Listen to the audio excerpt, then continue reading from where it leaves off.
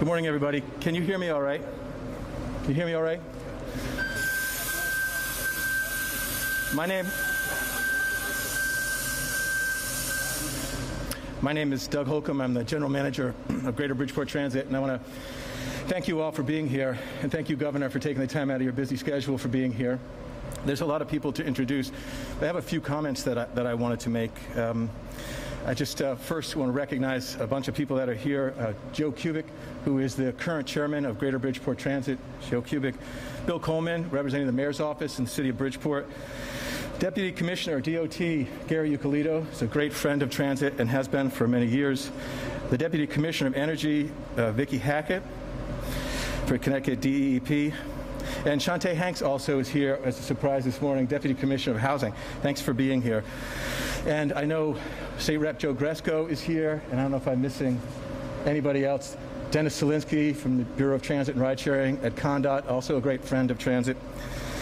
Today we're here to share with you the progress we've made so far in bringing cleaner propulsion systems into the state's transit fleet. And what I'll talk about this morning is kind of just the tip of the iceberg, because we've developed a team of people who have worked closely with GBT, and I'll talk about the team in just a minute, in order to bring these buses to you. Public transportation has long claimed environmental benefits, always really attributed to the riders' selection of public transportation and riding together, and therefore reducing congestion, reducing demand for non-renewable resources, surface parking, and things like that. This location for this event was selected because it's the heart of our operation. It's where the buses are kept, maintained, cleaned, repaired, and more recently disinfected before they go back into service. And so it's fitting to have this right here, and you can see the buses and the charging infrastructure, which is right behind this bus and in front of this bus.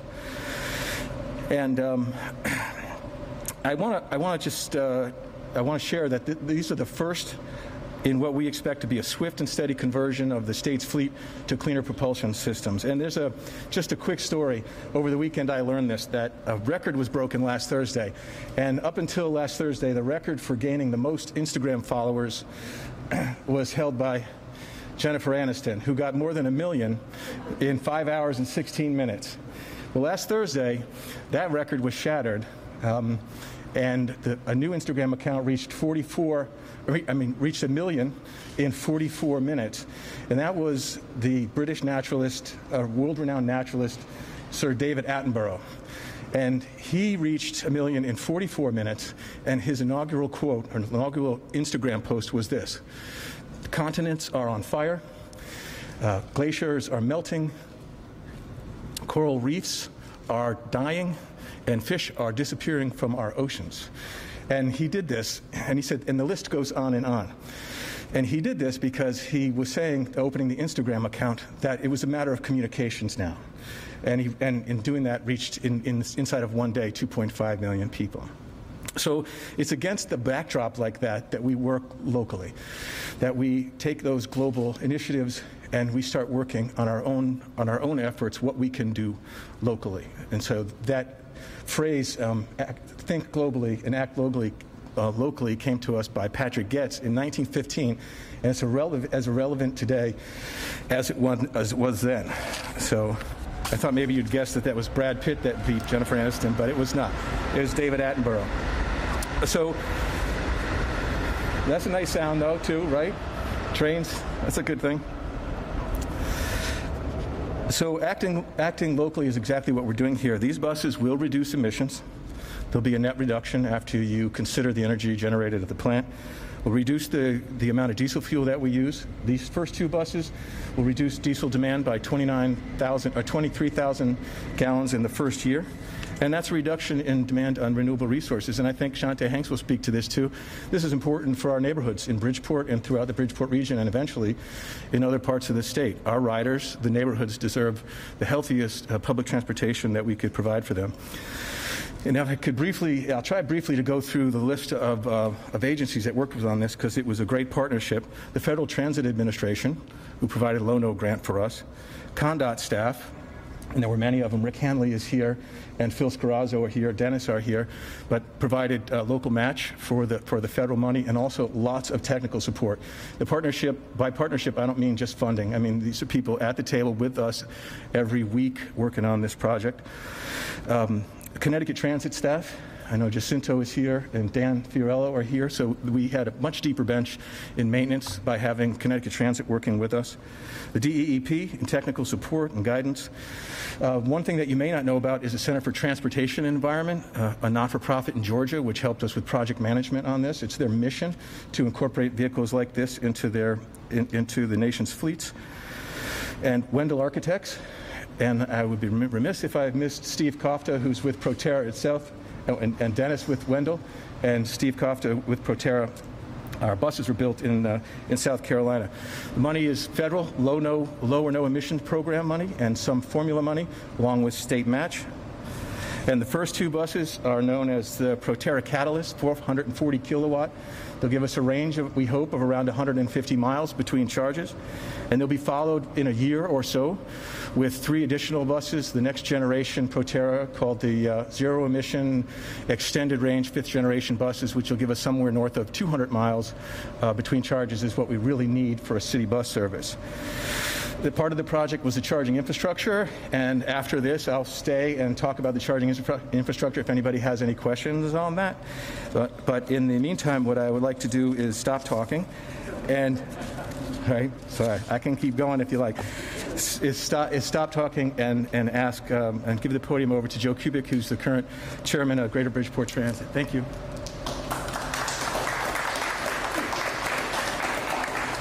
Thanks, Doug. And I think I've got to talk a little louder because of this damn mask. But I'd like to, on behalf of the Board of Commissioners of the GBT, I'd like to welcome everybody here. As you may or may not know, the Board of Commissioners is made up of volunteer citizens who serve from Stratford, Trumbull, Bridgeport, and Fairfield, and they volunteer their time to help guide the Transit Authority through, through things like this.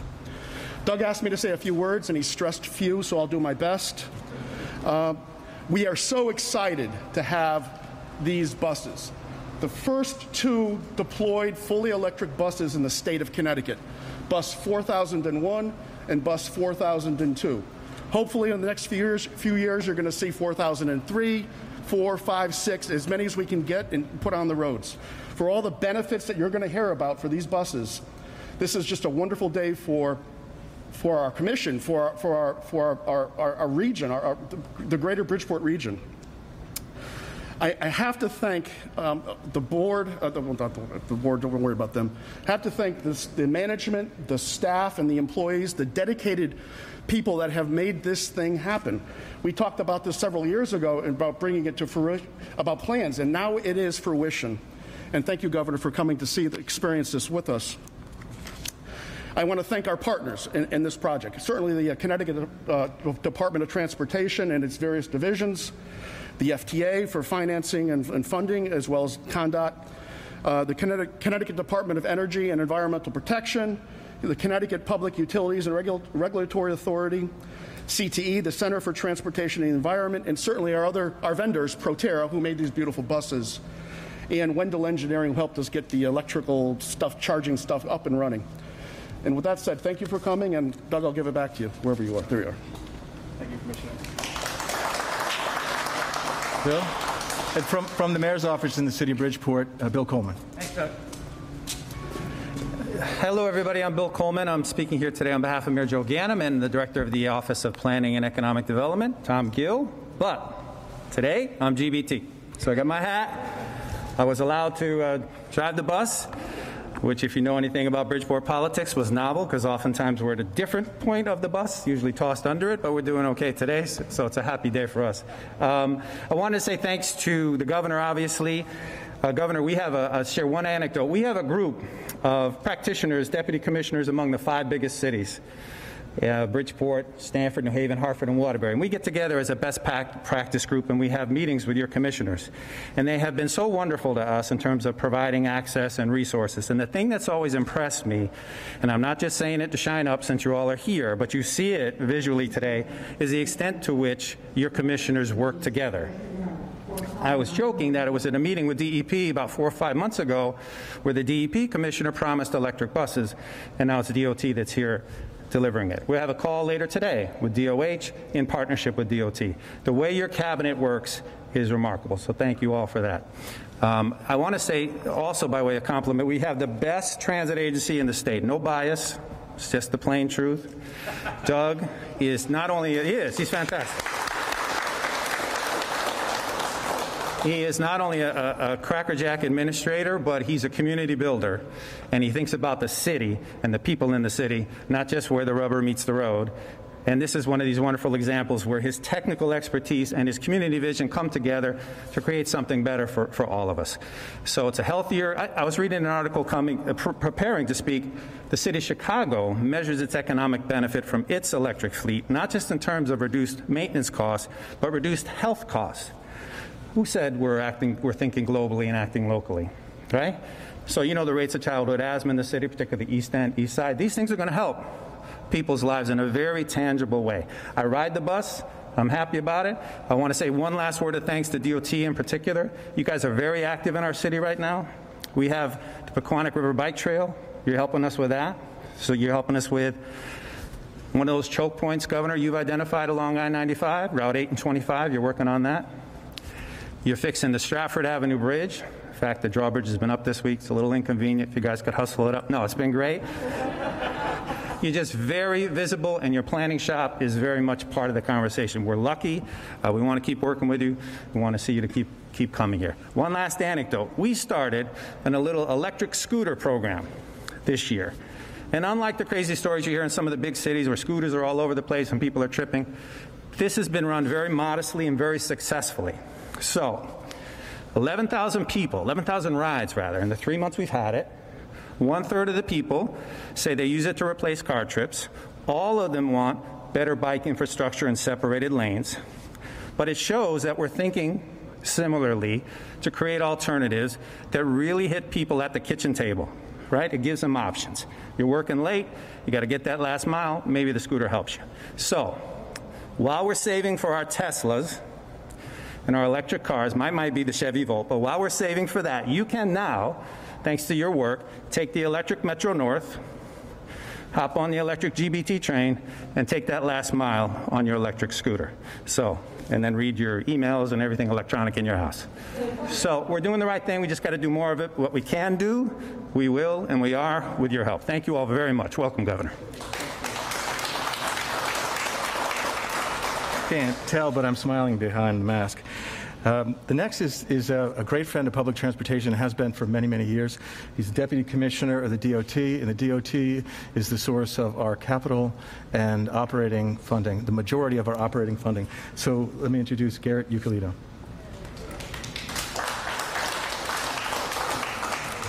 Okay, so I'm more than 6 feet away, so I'm... So thank you, Doug. Thanks for inviting ConnDOT here today. My name is Garrett Ucalito. I'm the Deputy Commissioner at DOT. I'm here on behalf of Commissioner Giletti. I want to give special thanks to Governor Lamont, who since day one has been an ardent supporter of public transportation in our state. I want to also thank Federal Transit Administration, who without their support, this would not be possible. As well as the staff at GBT, as well as ConnDOT, who worked tirelessly to make this happen today.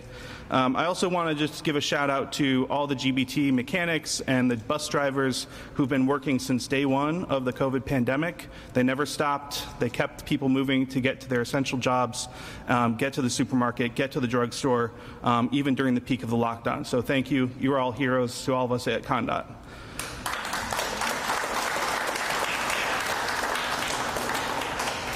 So this is a great day. It's a new day for all of us in Connecticut.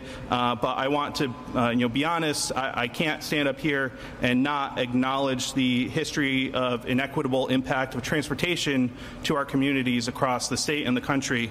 The interstate highway system brought about a lot of changes, a lot of economic growth in our country, but not everyone benefited from that. We saw greenhouse gas emissions increase, air pollution increase as more people left public transportation to move into their own vehicles.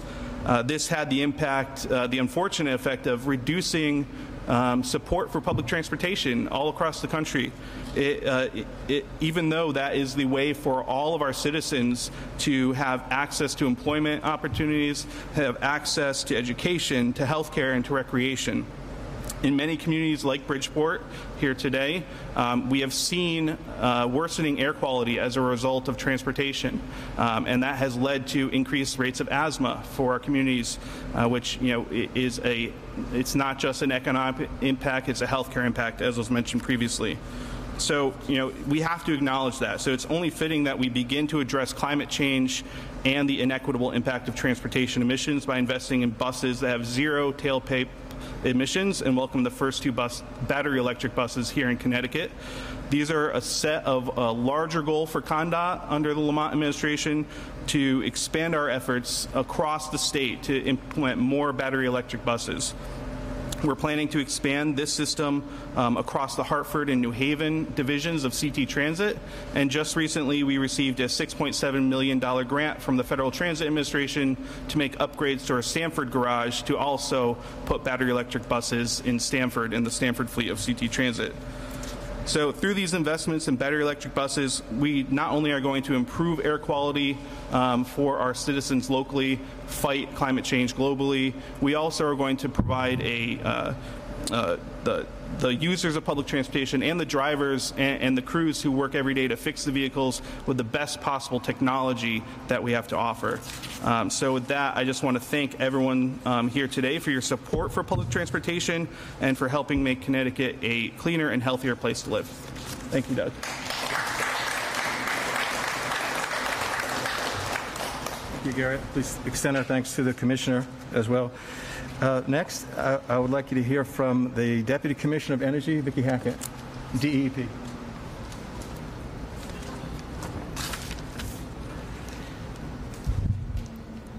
Hi, everyone. I'm Vicki Hackett, Deputy Commissioner of Energy from Department of Energy and Environmental Protection. I'm here on behalf of Commissioner Katie Dykes.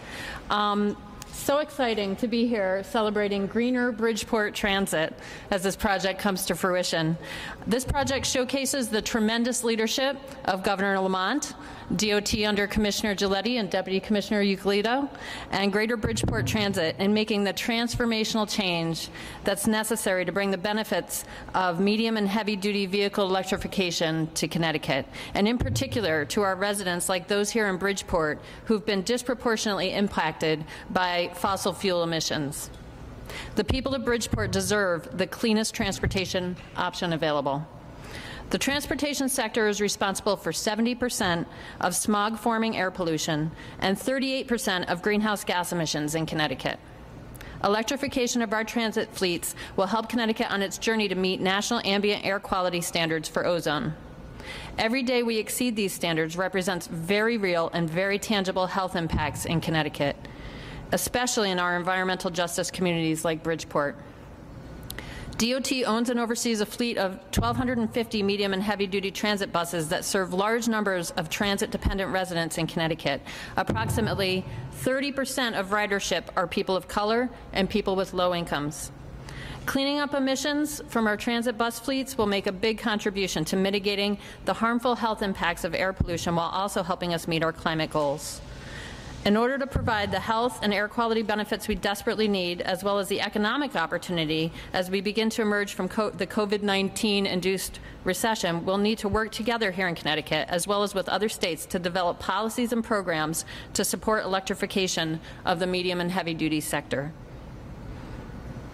Under Governor Lamont's leadership, DEEP is committed to working closely with DOT, with our municipalities, with our transit authorities, and with all our other partners to overcome the barriers to advancing transit fleet electrification in Connecticut. Thank you.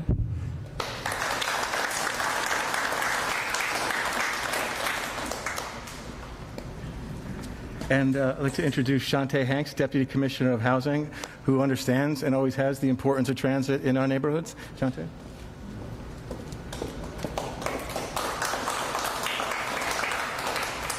Good morning.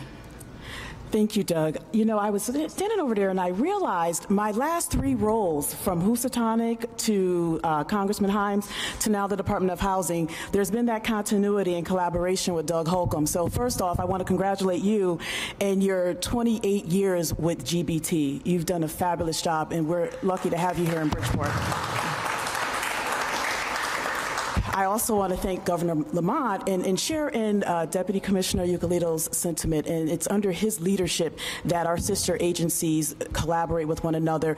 And it's interesting, Bill did point that out. This afternoon, we do have a call to discuss our Resilience Bridgeport project here on the south end of Bridgeport. So there's some great things happening in Bridgeport. And as a Bridgeport native and resident, I'm very excited. These clean buses, I mean, this is amazing. This is wonderful, because we know that bad air travels kind of like bad news, right? Really fast and wide.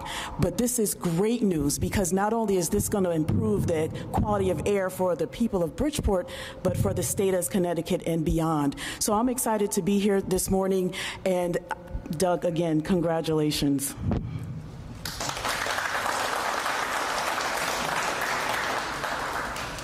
Ladies and gentlemen, this would not be possible without the support of Governor Lamont and all of his commissioners and all of his staff. We depend heavily on the state for all of the work that we do, and they've been enormously supportive, as you can tell by the people who are here today, from the DEEP and from Housing and ConnDOT and other places. So, and if I can just take a moment to thank the governor also for helping us through this pandemic and all the leadership during the pandemic. It's greatly appreciated. So, ladies and gentlemen, Governor Lamont.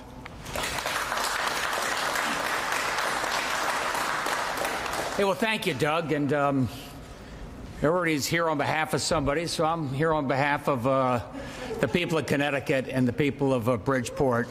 And I just want you to know why I think this is just so important. I love it. We're going from Greater Bridgeport Transit to Greener Bridgeport Transit.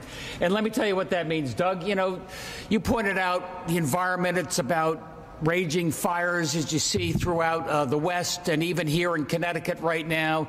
You see that in terms of rising sea levels. You see that in terms of Sandy. You see that in terms of wicked storms like Isaiah and the power going out and what that means. But Bill, as you pointed out, we've also been reminded throughout this pandemic about the incredible racial disparities in terms of health care and in terms of health effects on people, especially people of color. And a lot of that is related to environmental justice. And I think that's part of what we're here for today when it comes to what you can do to reduce the environmental risk to people's health, because you've seen how those pre-existing conditions like asthma, much more likely to have asthma here along I-95 than you are elsewhere in the state and elsewhere in this country, and what that proclivity meant in terms of the effects of COVID on you. And that's what Greener Bridgeport Transit is all about to me. Look, here we are in Bridgeport. We're getting rid of the last coal-fired power plant. That's just on standby. That's gone within a year. This is going to be a center of wind power over the next 5-10 years going forward. Further north in Hartford, the trash-to-energy plant, they went to fuel cell buses some time ago, and we're doing everything we can to reduce those global emissions and what that means to your public health. And as Vicki pointed out, we're going to have an all non-carbon green grid over the next 15 years. Right now, we're over 50% non-carbon going forward. But 70% of the particulates, 70% of the air pollution, 70% of what affects asthma comes from transportation. And that's why we've got to get a start on that as well. And that's part of what Greener Bridgeport Transit is. You know, this is all battery-powered, non-emissions. It's just extraordinary what that is. What did you say, 5,000 trees? I was joking. I mean, that's got to be little trees. I mean, that's extraordinary what a difference that will make in people's lives and in people's health. And look, I'm a big believer in Bridgeport. I'm a big believer in our cities doing everything we can to help them get going. I think, in the post side of this pandemic, you're going to see our cities really coming to life as a great place to be. And part of that is good, clean, efficient public transportation like Greener Bridgeport Transit. I am proud to be with you today, and you're right, Doug, this is just the beginning. Thanks, everybody.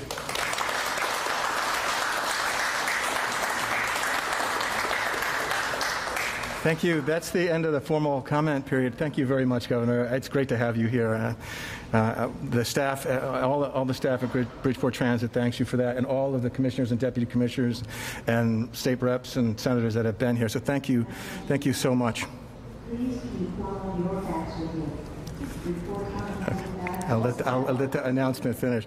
And I have there's a handful of experts, more than that, in this room right now. So I'll entertain any questions that I can about the buses or the technology. And I also have Steve Kofta from Proterra and Rick Hanley. When they start to talk about electric rates, I need Rick Hanley to help me with that. So it's confusing. So thank you very much, everyone.